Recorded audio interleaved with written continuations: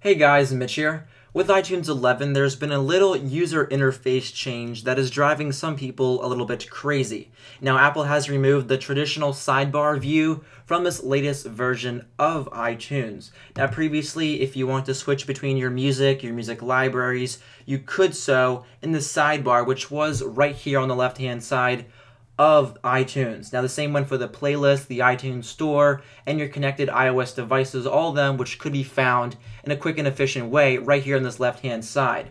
So normally when you bring up the new iTunes 11, it will be defaulted of the albums here.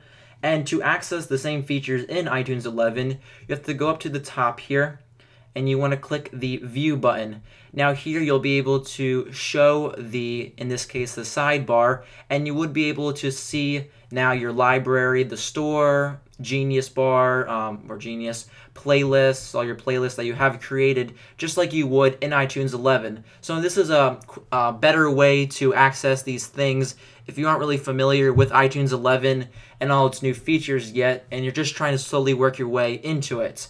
Now, another request that I have gotten is normally at the bottom here, you would be able to see how many songs are in your entire library and how long that would be. Now, to access that, you just want to go up to the top again, click on the View, and then show the status bar, and at the bottom it should say how many items you have in your library or playlist and the amount of days and the storage capacity of all those songs.